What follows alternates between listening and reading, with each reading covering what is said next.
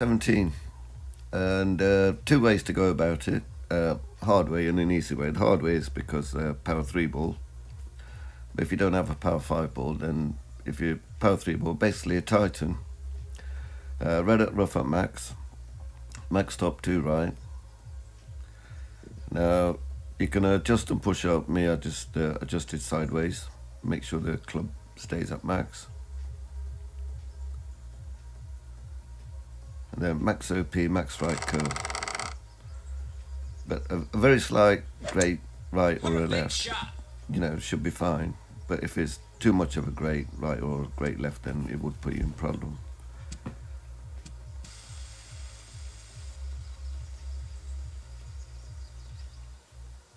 Now, the easier way is with a P5 ball. Nice arm. But start with the Titan again. So basically start with the Titan and again red at rough at max 16 yards, then swap to a Zerk or a P5 ball, and notice the wind 6.6. Right, I'll show you two replays of this one and my proper shot, because here you'll see, right, basically adjust and don't push up to max. Here I didn't push up to max. You see it's 9 yards, max top 2 right, max OP right curl, but you'll have a very slow needle, so a lot easier to hit perfect. Perfect shot. And you see it's fine, you know what I mean? It's easy eagle in a way. Now if you want to be a bit closer,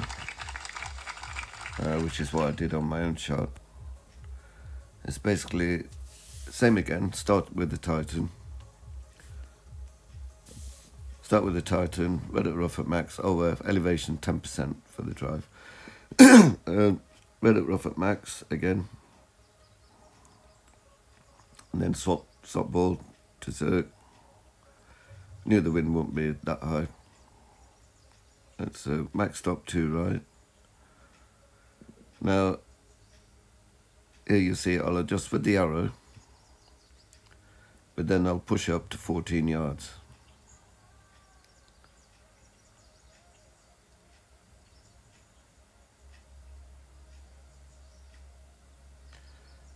Now the thing is, if it's a higher wind, say it's like 8 miles an hour or something, perfect shot, then I'd suggest just push up to 12 yards, because you don't want to go flying to the end, and I'll show you what I mean.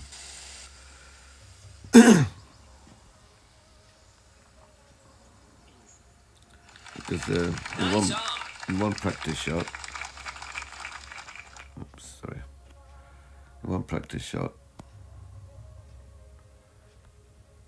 you see what the wind is. It's not 7.5. You see, I've recorded this. So when I swap to a Zerk, basically the wind is 8.5. Remember, I was still practicing here, just to try and figure it out. I did go max top 2 right, and I didn't adjust with the arrow. I just moved to the left. But you see, you can get winds like that. So basically, if you get a wind like 8.5, then just push up to like 12 yards. Or if you go down to like, say, minus, plus 7 yards, just push up to 10 yards. Perfect shot! Because, you might be liable to, here I took off one right spin, think it might go too much right. And if it hadn't hit that rough, then it would have been in the rough at the back here. Either that, or if you have a, what do you call it? If you have a P5 wind 2 ball, have that handy just to bring the wind down.